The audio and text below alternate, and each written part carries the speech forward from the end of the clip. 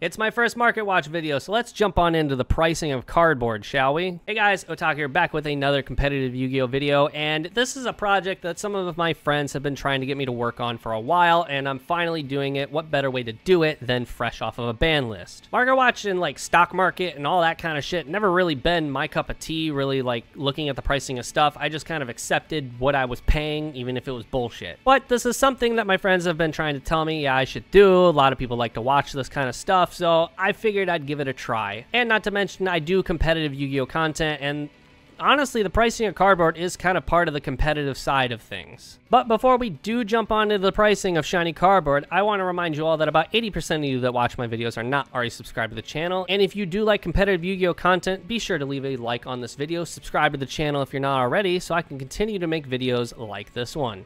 But with that, let's jump into it. The first card I want to talk about is one that I think we're all kind of talking about, is That Grass Looks Greener.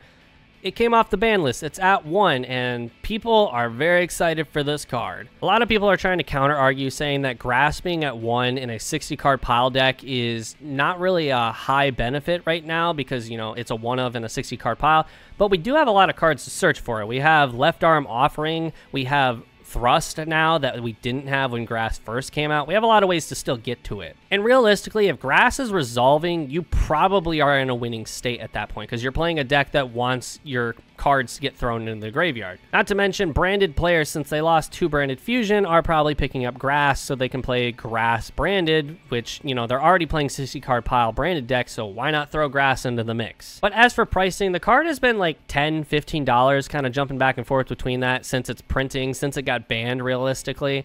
Hasn't been doing a whole lot. It's just got 1 printing and Raging Tempest, but when that motherfucker started getting suspected to come off the list, it went up to like 18, 20 bucks. And then the list came out and it jumped up to like 30, 35, 40 even when there were buyouts. As you can see here, there were 109 purchases of this card right out the ban list gate.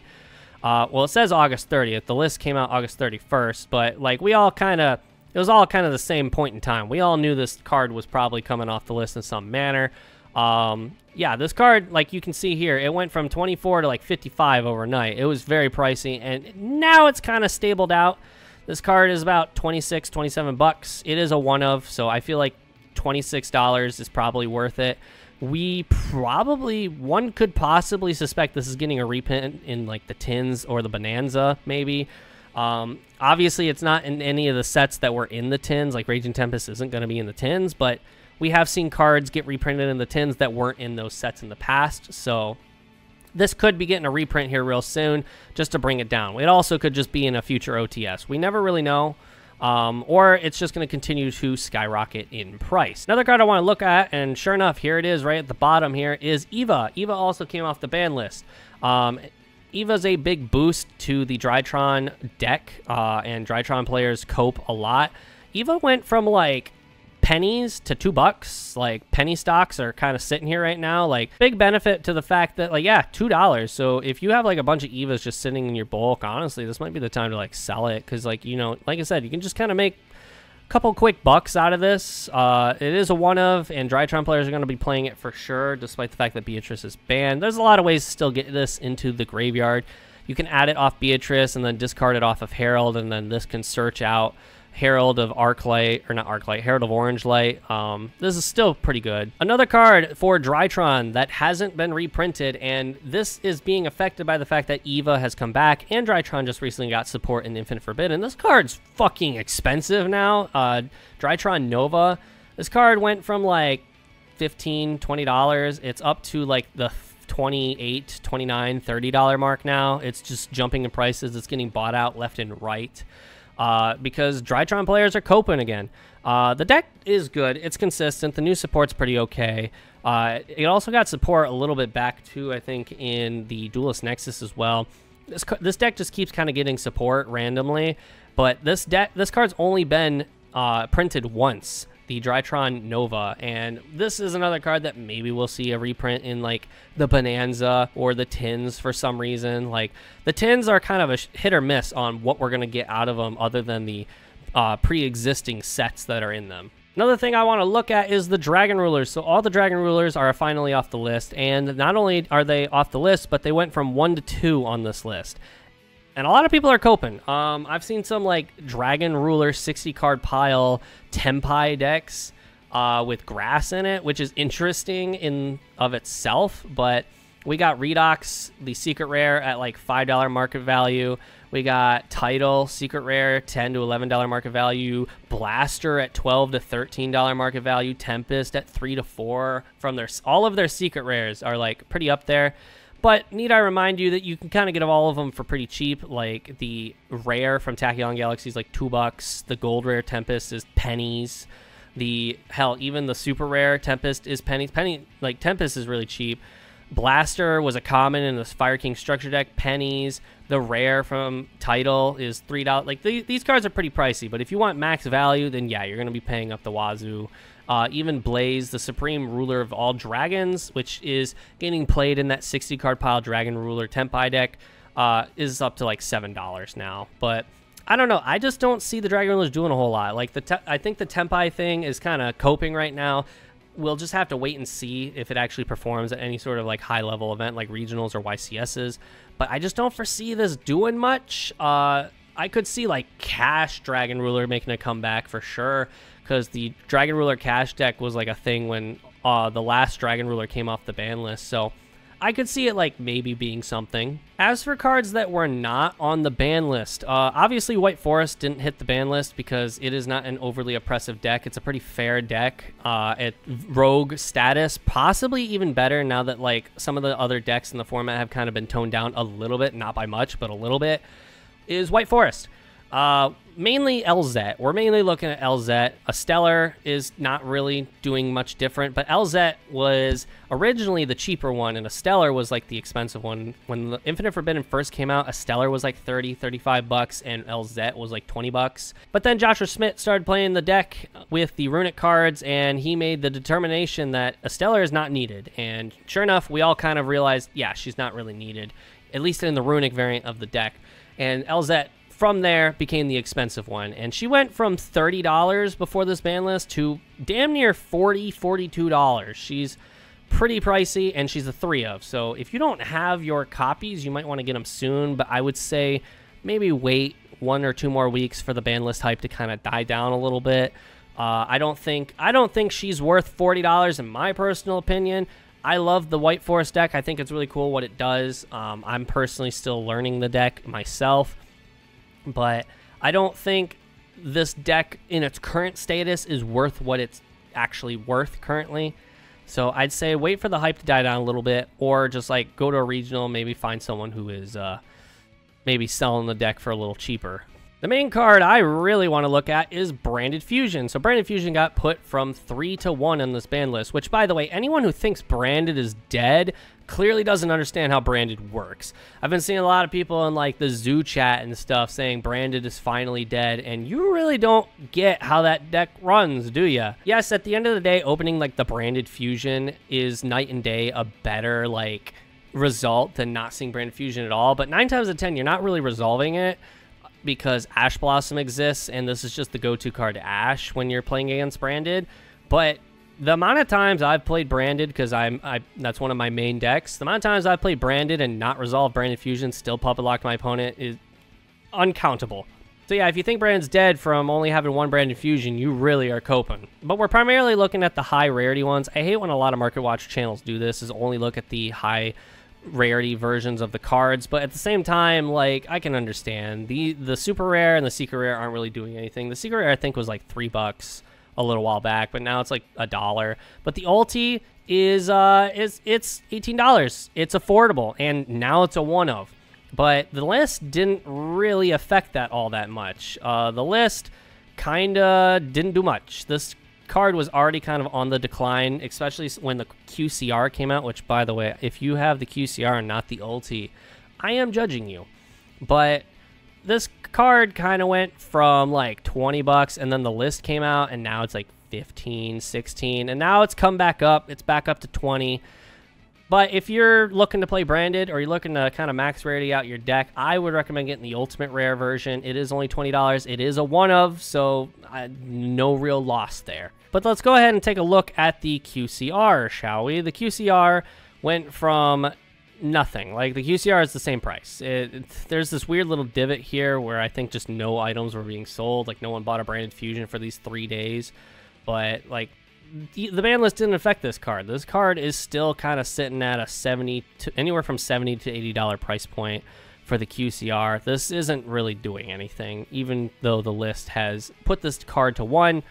It's still $80. And like I said, why pay $80 for a card that has glitter on it when you could pay $20 for something that actually has some sort of pattern design texture to it? A card I really want to look at is Appaloosa Boat of the Goddess, the Alt Art QCR from the Rarity 2. The reason I want to look at this is because, well, she got banned, and I own this card. I did not buy it. I pulled this card, and I was pretty proud when I pulled it, but I knew the moment I pulled it, I pulled it, and I was like, oh, she's getting banned on the next list. Damn. The reason I thought that is because I pulled QCR Baron, and sure enough, QCR Baron got banned on the next list. So any high rarity cards I pull immediately get banned because I'm not allowed to be happy. But basically, she's sitting at a $20 price point now, and for some reason, they're still gathering pricing data for her sales. But let's go ahead and take a look at the Starlight. So the OGR Appaloosa Starlight, sitting at about $400. This card, like a week ago, was like $700 or something like that. Like, people started really selling this card because they were trying to get rid of it. We all kind of thought this was going to get banned, but yeah, this is sitting at like a $450 price point now. Still expensive as shit because it's a Starlight rare from Rising Rampage, which the Starlight rares were really hard to pull in that set if I remember correctly. So it's still expensive, but like $300 cheaper than it was. That's a pretty good deal. But $450 for a banned card, if this card ever did come off the ban list in the future, you'd be making top dollar. The ban list sent Snake Eye Ash from a 3 to a 1, and because of that, you only need 1 Ultimate Rare Snake Eye Ash. And funny enough, we didn't see a dip. The Ultimate Rare Snake Eye Ash after the ban list has gone up in price, and I think it's because it is now a 1-of, so everyone's trying to get their 1-of copy. So retailers are just like, yeah, we can capitalize on the fact that everyone's trying to get their 1-of copy of Snake Eye Ash Ultimate Rare. So $20, that's still pretty good, I think. The QCR Poplar is like $50 now. I believe this is also going up. No, it is not. It actually dipped for the ban list. This card was about $55. QCR Poplar was about $55. Ban list came out, and now it's about $48. And it's kind of plateaued out again. It's about $50, $52 again. So we're kind of already seeing the hype of the ban list die down a bit. So there's a less ramifications. All right, we're going to be looking at Diabell Star, and the reason for this is she's going up in price. I don't get this. I really don't get this. We know Diabell Star is coming out in the Bonanza, which I believe is November or December. I can't remember which month, but she's in the Bonanza. It's confirmed. She'll be in every possible rarity minus QCR because she's already in QCR. They've already confirmed that she will not be in another QCR. But I guess people are like, oh, the Diabell Star engine with Wanted was not hit, which Wanted's getting reprinted in the tins at the beginning of September, aka this month. So a lot of people are just like, yeah, let's just buy our engines. I don't agree with this. I think unless you need this engine, like if you need it for a regional coming up, you know, obviously I understand. But if you don't need this card, if you don't need this engine before the reprint, just save your money. Like, honestly, this card's going to be fucking pennies after the Bonanza.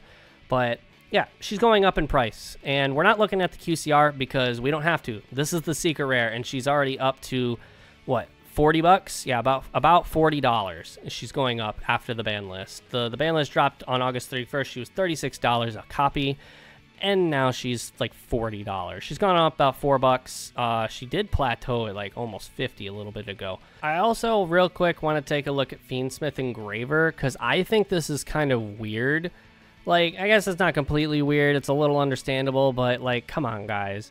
So, a lot of people think that with Lacrima banned, the Fiendsmith engine is dead. And far from it, might I add. The Fiendsmith engine still pumps out bodies like candy out of a Pez dispenser, but also they can still just turbo out the Caesar, which is just the nib counter, and it's also just a counter to a lot of other decks. But Engraver went from like $90, like it's kind of slowly come down in price because the ban list was coming. We all knew the ban list was coming.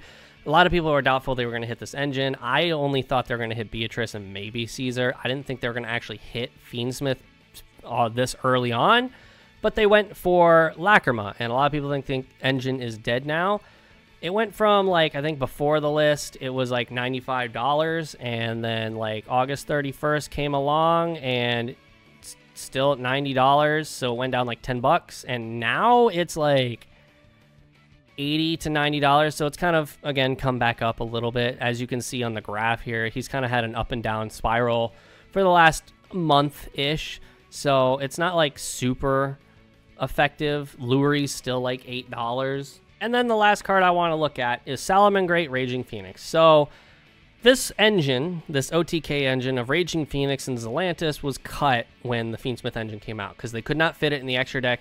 They started siding Access Code Talker as like a flex spot, so that way they could go for OTKs when going second. But nah, now that the extra deck is open again, no Appaloosa, no Lacrima, and no Beatrice, they got room again. So they've gone back to the Zelantis Raging Phoenix combo, and wouldn't you know it, August 31st, this card went from $18, and it is back up to $21, $25-ish. This card is, once again, a little higher in price because they are going back to the OTK.